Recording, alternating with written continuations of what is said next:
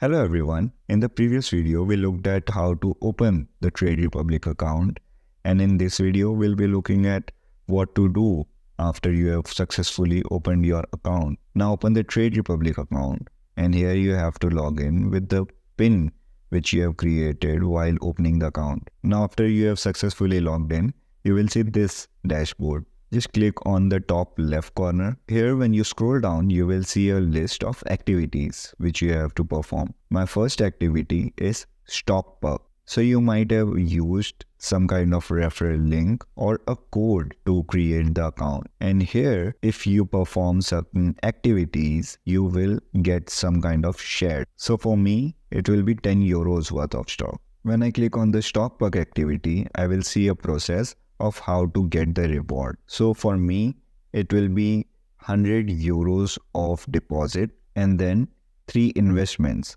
So 3 investments can be either ETFs, stocks, bonds or derivatives. We'll be looking at it after a few moments. So for now, I'll just close this window. The second option on my list is tax ID. So here I have to update my tax ID. Unfortunately, you cannot click on that. You just have to scroll a bit down and you will see taxes. Just click on that. Now click on tax overview and then click on add tax ID. Now here I have to enter my tax ID and then I have to enter the 1000 euro amount which shouldn't be deducted in case of capital gains. And then when I come back to the activity list, I can see the third and the last activity, which is identity verification.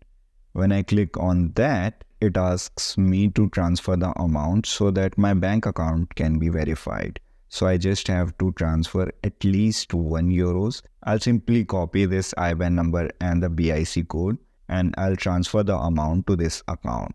Now after you did that, you just have to wait for the bank verification. On the dashboard, on the top right corner, you can see card. So I've already created a detailed video about Trade Republic card. You can check in the description below. Now after the bank verification, you're ready to invest. Now click on browse. Here you can see stocks, cryptos, ETFs, bonds and derivatives. At first this will be overwhelming for you, but we'll be looking into it one by one. So stocks are nothing but the companies which are listed into stock market. This is why you can see Microsoft and Apple in the stock list. Then we have crypto, which is cryptocurrency. You might have heard about Bitcoin, Ethereum. You can invest with Trade Republic into cryptocurrencies as well. Then you will find ETFs on the list. ETFs are exchange traded funds. It could be a replication of a fund or an index, or it could be a replication of gold or other commodities. Now this would sound technical, so here is an example. Suppose you went for shopping into the supermarket and you see vegetables and fruits in front of you. Now suppose you need all kind of vitamins in your body, but you are not aware of which food or vegetable provides which vitamin. So a clever thing would be to purchase a basket of each vegetable and fruit. This basket is nothing but an ETF. So here we have, for example, S&P 500.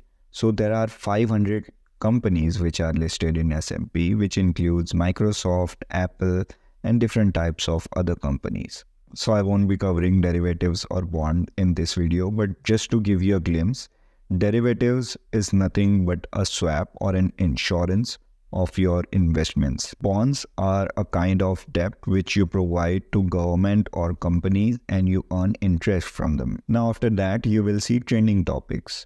We'll simply not go there. Instead, we'll see how to start investing with Trade Republic. So I'll go to ETF and I'll choose the core S&P 5 ETF.